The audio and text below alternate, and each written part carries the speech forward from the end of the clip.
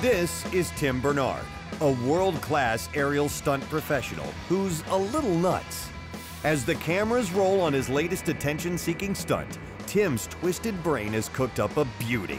He is going to try and guide his parachute through one door of the airport hangar and out of the other, all before hitting the ground. Yeah, good luck with that one, buddy.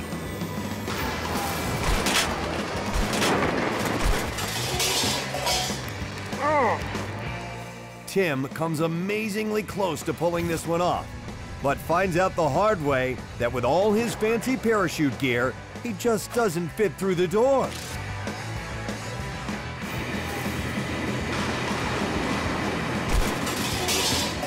Walk it off, Tim. Walk it off. Oh, yeah.